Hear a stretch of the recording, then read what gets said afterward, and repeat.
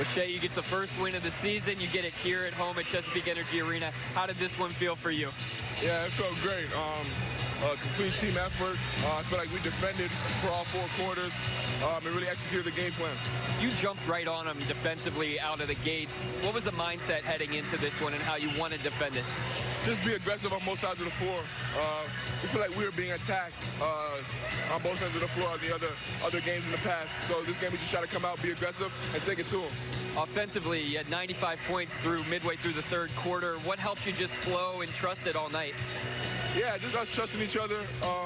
Like I've said in the past, we'll get better at that with us playing together more and more. So I'm just excited for the future. Second night of a back-to-back tomorrow in Houston. How do you move on from this one and take what you did well into tomorrow night? Yeah, it's the NBA. You play so many games, you got to forget about the ones you just played and get ready for the next one. All right, Shea, good luck tomorrow, and congrats on tonight. Appreciate it.